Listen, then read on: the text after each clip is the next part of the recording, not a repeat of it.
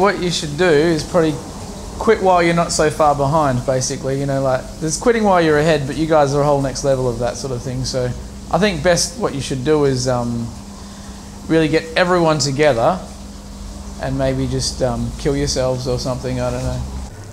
Yeah, you could probably give up and maybe try working at as a cashier or something like that, maybe, and start from there and, yeah, work it out from there. And yeah, your family would be proud, I'd say, yeah. Yeah, look, one of the problems I think with any production that Cachette's involved in is obviously his gambling problem.